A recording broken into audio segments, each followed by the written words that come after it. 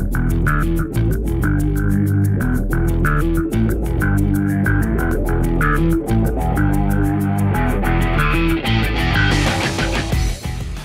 back to the Gun Guy Radio Product Spotlight, and we have correspondent Paul Levy from Brownells on the line. Hey, Paul. Hey, Jake. How's it going? It's going great. So we're talking about AAC a little bit here, Advanced Armament Corporation. Yeah, I wanted to touch on a few of their products, not just anything specifically, because everything they produce, it all kind of works together in a nice, happy system. First, I'd like to touch on their muzzle devices. This is what they've been well known for quite some time, in conjunction with their suppressors. But this is probably one that they're fairly well known for, and that's the blackout flash hider. And it's basically a very effective flash hider. Long prongs to dissipate that unburnt powder, and it's just quite effective. A lot of guys, not even intending to put a suppressor on their firearm, will purchase this just because it's so effective, and plus because it looks pretty cool. That's right. I gotta say that's right. Probably why they sell a lot of their products, is they look pretty cool. For sure. This one here is used in conjunction with the 51 tooth mount. So they have specific suppressors that fit a given ratchet system. So this can have a suppressor mounted. They also sell these without the suppressor mount. This is what you see at the rear of this here. And then they also sell. We also have the complete upper receivers. This is a 300 blackout upper receiver. The newer version doesn't have the rails all the way. The interesting thing they're implementing is they use Knight's Armament URX handguards. So very nice handguards, a nice monolithic system on them. And then they use their 300 blackout barrels, or their AAC branded barrels. Really nice upper receivers. And since they're basically controlling all the components, the ammunition design, it turns out to be a pretty neat little package. This is the 16-inch barreled version here, but they also sell a 12.5 inch and then a 9.5 inch, which if you're going to put a suppressor on your gun, you want it as short as possible. That's probably the way to go. So really pretty cool. The blackout, it's a great flash hider. It's known as one of the best ones on the market.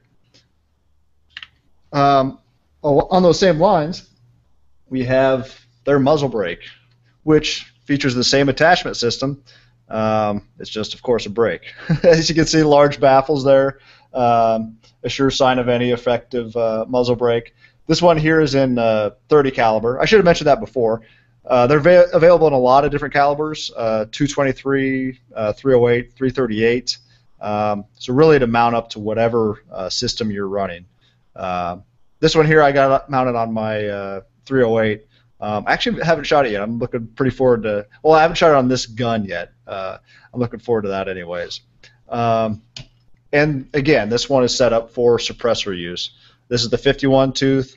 They do have some previous generation attachments that take an 18, and they do have some new mounts coming up that take I believe it's a 90 or 91 tooth, just to really make sure you got a solid attachment for your suppressor. And on the suppressors, I have some inert ones here. Unfortunately, they're inert. Brownells will be carrying AAC suppressors here this summer, so you can look forward to that. So if you're looking for one, see it on our site, talk to your local SOT dealer, say, I want to order that from Brownells. We'll get in touch with your dealer, and we'll get you taken care of for whatever suppressor you want to purchase. This one here, this is a 762 SDN. And this will thread on to any 51 tooth AAC flash hider or muzzle brake. This works with the flash hider or muzzle brake, which is pretty cool. So you could choose, well, I got a flash hider on my 300 blackouts, on my 308, I want a brake just due to the stiffer recoil. And the attachment system is really pretty cool and ingenious. Like I mentioned before, the ratchet system, you'll just place the suppressor on, screw it down. There, it's locked on. That's all you got to do. Oh, it's pretty slick. Yeah. Yeah. So there it's secure. You can shoot away. The nice thing with the muzzle brake is that acts as an extra set of baffles, just to give some more longevity to your suppressor, which is a really nice system. Really nice system for the higher pressure guns. And then to remove it, you'll see this latch here. You just depress that, and then unscrew. So really, if you don't want to be patrolling or you don't want to be walking around with the suppressor attached, because it does make a little bit longer rifle or a firearm, you can just have this on your person. Then when you want to go suppressed, get it out, and then screw it on real quick. Really a pretty ingenious system. That's the 7.62 SDN. We are going to carry a wide range of suppressors for the pistol, the Tyrants, and then for up to 338 we're going to have suppressors for. We already have the muzzle devices for those, so if you're looking to get set up now, you can purchase the muzzle brake or device now and then get the suppressor down the road. Some other suppressors of note.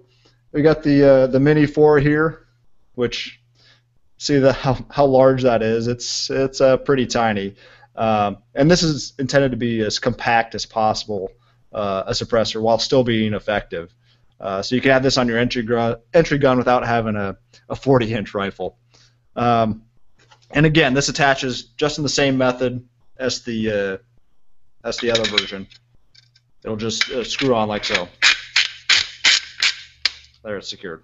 So really, and you see this will interface with anything. This is actually a 30 cal blackout, but the diameters are all the same. So what a lot of guys do is they'll have a 5.56, a 300 blackout, a 308, but they don't want to buy 3 different suppressors. They'll buy a 30 cal suppressor and then use it on all guns, all 3 guns. Because 5.56 does pass through this, it's just not going to be as quiet. So that's a nice little feature for those. And then outside of those ratchet attach systems, they've also got direct attach, which here's a 30 caliber. Is it Cyclone? I still got to get all these names down. This is the Cyclone here, and this is a direct thread. Threads onto a 5/8 24 barrel, and you'll notice it's a bit longer, so you got a little bit more room for suppression. You got more baffles essentially to remove that noise and flash. So really, whatever you're looking to do, they got you covered with the quick attach and the direct thread. The direct threads, they're usually a little they're priced a little bit better since there's not that extra system to mount in place. And then the pistol suppressors also are direct thread. So really pretty cool. They basically got you covered for any firearm you got, pistol or rifle. Awesome. And you said coming this summer, but Yep. now you can buy pretty much all the other parts, the compensators, the flash hiders, the uppers, the barrels, and they even have barrels for Remington 700s. Yeah, correct. They got, I believe it's an 18-inch barrel, which is pretty cool. It comes pre-threaded on the muzzle. So really you don't have to do, anybody putting on a 700 barrel could thread it, but it's just a nice little step that's already done. You can go ahead and get it installed on your receiver and go from there. You don't have to worry about any other steps in the process. 700s threaded, Remington sells a few AAC versions, and they're quite popular on the market because you don't have the action producing that extra noise and sound. With the bolt action, you really get the most out of their suppressors. Yeah, build that perfect prairie dog setup, right? Yeah, that's what a lot of guys do. And suppressors aren't just for, being quiet and having fun at the range. You'd shoot prairie dogs all day. If you're out there shooting that 223 with a shorter barrel for most of the day, even a 20-inch barrel, it gets a little old after 500, 1,000 rounds. But throw one of these on, it's comfortable. You're protecting your hearing and everybody else's hearing. And it does manage a bit of the recoil too. It acts as a large muzzle brake. So there's multiple benefits to suppressors. Really worth looking into, especially if you're in a state that allows it. But unfortunately, we're not in one here in Iowa. But we're more than happy to help out anybody in any other state. Yeah. Right. We'll do our part. All right. Well, fortunately, I don't live in a friendly state to suppressors either. Yeah, we're stuck here in the Midwest, us oddballs here for some reason. Yeah. Hopefully it changes someday. But for now, if you're in one of the 39 states, we're ready to help you out. That's right. That's right. Absolutely. So I'll have direct links to these in the show notes or in the bottom of this video for you to check out. Well, very, very cool. Love talking suppressors anytime, Paul, and we'll see what you have for us next week. All right. Talk to you then.